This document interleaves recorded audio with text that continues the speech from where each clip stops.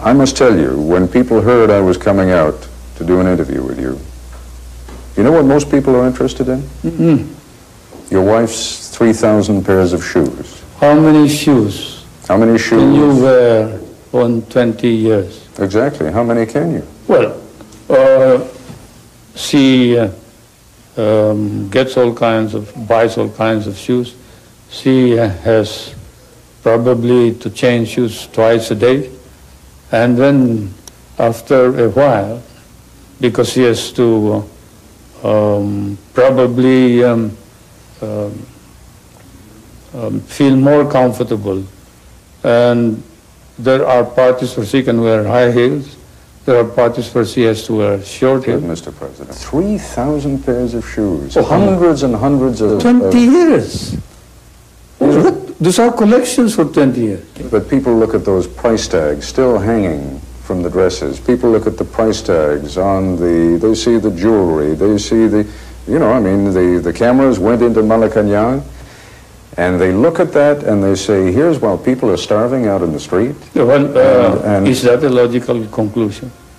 That we spent this kind of money? Where did the money come from? I don't know. Probably it came from our private funds. Did they prove that it came from public funds?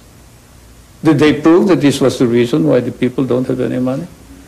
Then why did the income of the people increase from 736 to 10,000? I don't Why did the deposits in the bank go up 35 times? Mr. President, I don't think that the equation is if only Mrs. Marcos had not spent the money on the shoes and the dresses, that there would have been enough money there for the people. But it is obvious. So they are implying this. It's very obvious. I think the question that people are raising is, here is the President, here is the First Lady, the Governor of Manila. It seems somehow indecent. Oh, well, let's say... I think that's the charge, quite frankly. It is, of course, something which compares with showing on television nighties, bras, panties, and the like. You talk about the good breeding, well, that's it. She probably was used to this when I was a young, overspending congressman,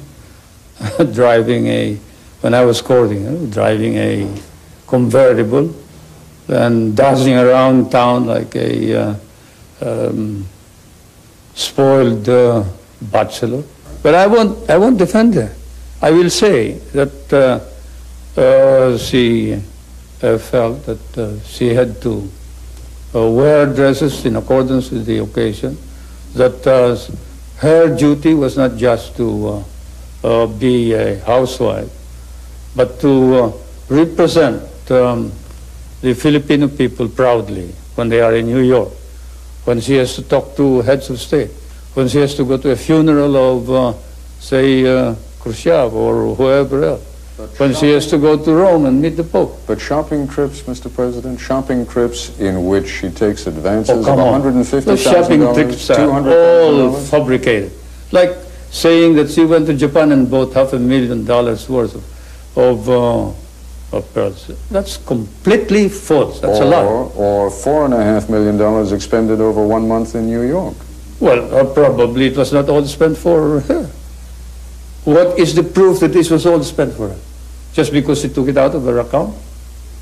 Took it out of of her account. I understand that this is what they're proving. Well, they're saying two things. They're saying, one, that she had kind of an unlimited account with the Bank of the Philippines, that she could draw enormous quantities of money, and two, that's false. That money was taken out of the Military Intelligence Fund. Oh, completely false. That is where, again, the foreign correspondents may have been mistaken. There is no such thing as a military intelligence fund except that which I control. I mean, what they're talking about, there are very careful notations by your wife's secretary, Faye Jimenez, in which she accounts for each item. And there are, expenditures of $10,000, $50,000, $100,000 for one painting, I believe, an expenditure that exceeded $1.5 million.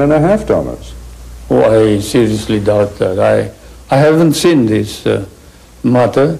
If it is a case in court, I don't want to talk about it. But I can tell you this, that we never spent government funds for our personal purposes. If we did, we replaced them immediately. I may have committed many sins in my life, but stealing money from the people and from the government is not one of them.